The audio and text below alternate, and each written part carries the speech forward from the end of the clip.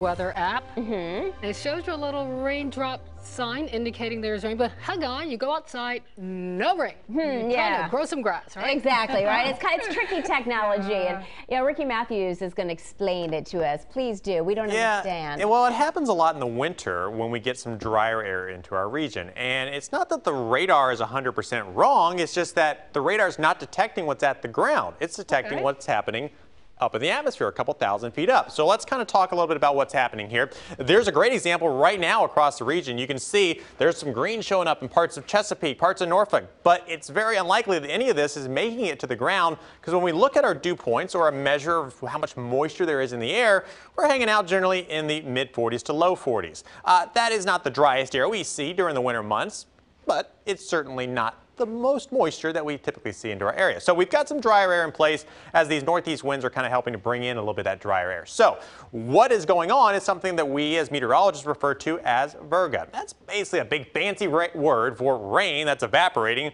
before it makes it down to the surface. So typically you have that precipitation fall out of the cloud, it falls down through the atmosphere, it's moist enough, reaches the ground, and that rain reaches your house and gets into your grass and sometimes causes all the wetness that you see outside. But in Virga, that dry air in the mid-levels and oftentimes the low levels of the atmosphere eats up at all the moisture, and it doesn't make it down to the surface. This happens a lot in snow too, and it's sometimes the reason our snowfall totals can be lower than what's predicted, because sometimes that dry air cannot be modeled as well in some of the early predictions. So many things that we have to factor in as meteorologists when we're making forecasts, and Don, it can really cause significant issues when that winter weather does start to push into the area. Yeah, it really can. And today this is making a big difference in terms of the rainfall.